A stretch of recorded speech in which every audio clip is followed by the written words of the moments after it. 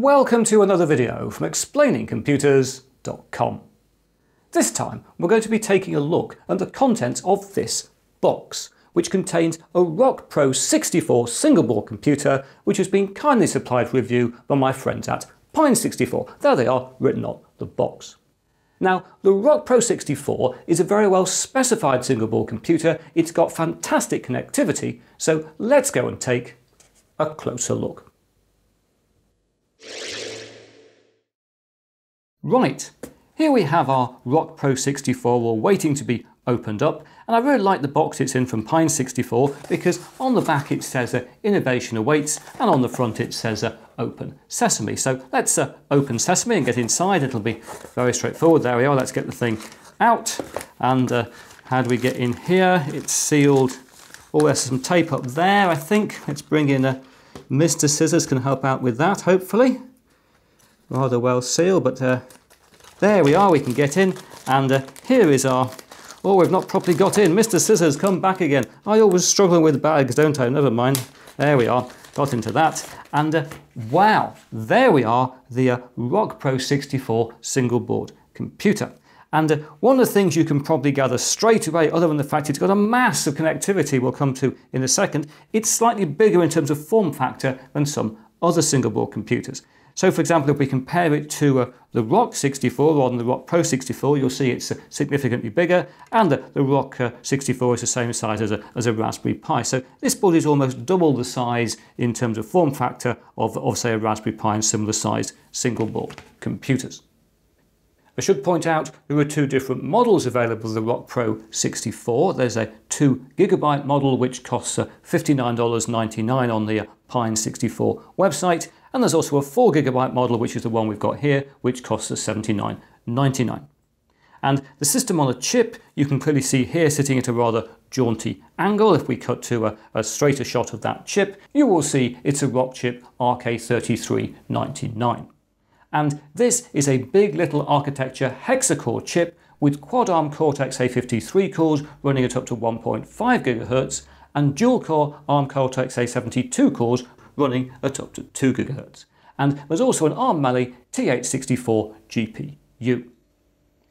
Now, sitting just alongside the system on a chip, we've got the memory. There's two chips here, giving us either our 2 or 4 GB of RAM, and this is LPDDR4 memory, so you've got fast memory on this board. And you might also have noticed we've got very nicely on this board a couple of holes here and here so we can mount a heatsink properly on this board. We'll be doing that later in the video.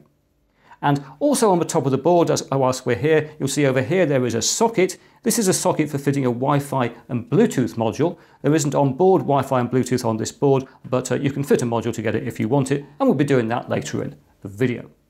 And then finally, also on top of the board, there's a socket for an eMMC flash module, and again we'll be occupying that a bit later. This allows you to have flash storage on the board from which you can boot. If we move to the sides of the board, on the first short edge, we find a 3.5mm TRRS jack, which gives us audio out but also microphone in, which is rather handy. You don't always get that on a single board computer. We then have a couple of switches, a power switch and a reset switch, momentary press switches there, and then we have two USB 2 ports which have got dedicated hosts. And then, even more significantly perhaps, next to those we have got a USB 3 port type A, and we've got a USB-C tucked in quite sneakily under there. Moving around to the first long edge of the board, we've got various connectors here. We've got a connector here for a fan, for a real-time clock battery, and an SPDIF connector for digital audio. And then next to that we've got a Raspberry Pi compatible 40-pin GPIO connector, and next to that various camera connectors. In fact, on this board we've got 3 camera connectors, and the first 2 of these are CSI ports, camera serial interface ports, so effectively you've got stereo CSI ports on this board, and then beneath this we've got a CMOS camera connector. And you've probably also noticed we've got a recovery button just sitting down there by this camera connector as well. If we move to the second short edge, you'll see in the middle we've got the always welcome Gigabit Ethernet, and then flanking it on one side we have the HDMI connector, full-size HDMI, offering 4K at up to 60 frames a second, And then on the other side, we have a 5.5mm barrel jack for power. You know I like my barrel jacks for power. This requires 12 volts, unusually for a single board computer, at least 3 amps. Finally, on the second long edge, we find a bevy of connectors here, which allow you to connect a LCD screen with a touch interface if you wish it. We will see again the eMMC module socket over there. But the main thing here, the real star of this board, is we have the PCIe ×4 slot. We've got a PCIe slot on a single board computer. I think this warrants a close-up, doesn't it? There we are. We've finally got PCIe ×4 on a single board computer. And I'll say a bit more about what you can use that for in the next segment of the video. If we flip back to look at the whole board and then maybe turn it upside down to look at the base, there's not a lot to see on the base. The main thing is we've got a micro SD card slot there, and it's worth pointing out you can boot the ROCKPro64 either from the micro SD card or from the eMMC flash module, or in fact there's also 128 megabytes of SPI flash on board as well, and I think you can boot from that. But overall, as I'm sure you've now gathered, the ROCKPro64 is a very well specified, a very feature-rich single board computer.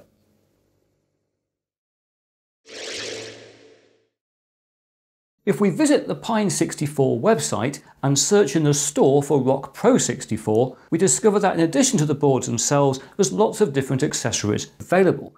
And I've got some of these here. They've very kindly been supplied by Pine64 for purposes of this review. And probably the most important thing they've sent is this, which is a power supply. This is a 12 volt 3 amp power supply, which we'll use to power our ROCKPro64. They've also sent me these. This is a 16 gigabyte eMMC flash memory module. We can install an operating system on this. It'll be faster than running off a micro SD card. And this is a USB adapter for actually putting an operating system onto that on a PC. So what you do is you turn this thing over, you'll see there's an eMMC connector down there. So we can take this card and very carefully put that onto there. It'll click into place like that. And then we can put this into a PC, image the operating system onto the card, and then we'll insert it back into the ROCKPro64. They've also sent me these. This is a USB serial console adapter with all the wires for debugging and things like that. And this is the Wi-Fi, the Bluetooth module for the ROCKPro64.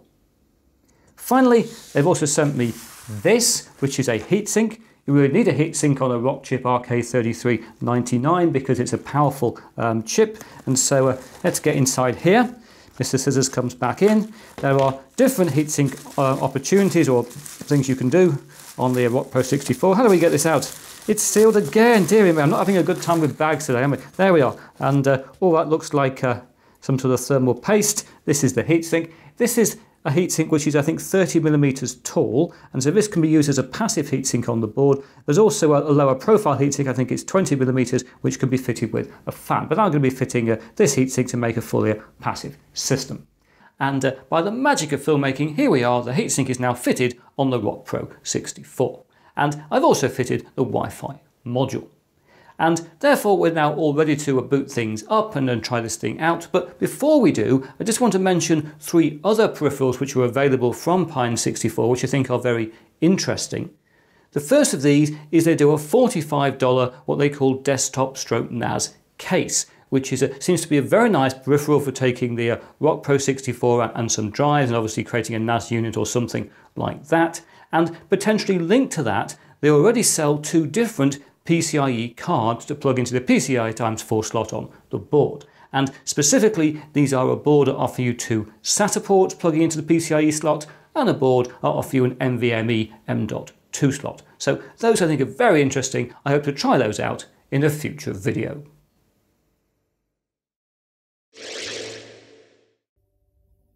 Right, I've now got the ROCKPro64 all connected up and running, and here we are in Ubuntu. Specifically in Ubuntu 18.04 Bionic Beaver running an LXDE Desktop.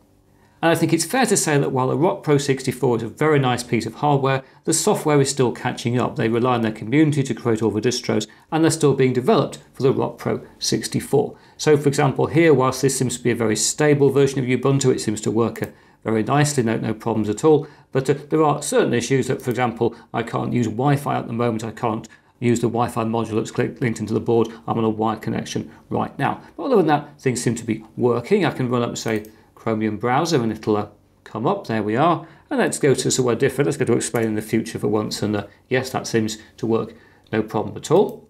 And I thought we should just have a look at how the machine is running along. So we've got 8 top there, which with a nice big font for you. So you can see we have got 1, 2, 3, 4, 5, 6 processors running. We have got our, well, 4 gigabytes of memory, I'm sure minus some use for the graphics. Everything is working absolutely fine there.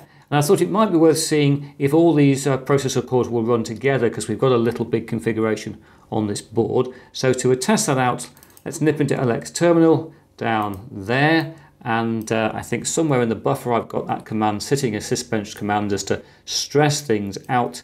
And if we run that, yes, you see that all of the processor cores will run together. So this is quite a powerful board because we can run all those at the same time. Hopefully Sysbench will finish that. It is, and it's done that testing. I think that's reasonably good. I can't remember. It's certainly faster than we've seen on some other single board computers. Anyway, I don't think there's a lot else really to show you here right now. Oh, I've installed GIMP. Probably show you that. There we are. It'll come up.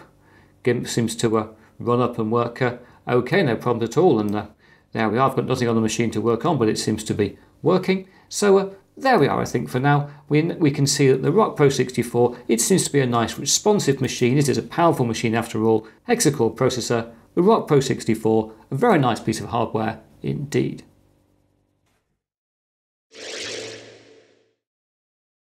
As you probably gathered, I really like the ROCKPro64, and I look forward to benchmarking it against other single board computers in future videos. But now that's it for this time. If you enjoyed what you've seen here, please press that like button. If you haven't subscribed, please subscribe, and I hope to talk to you again very soon.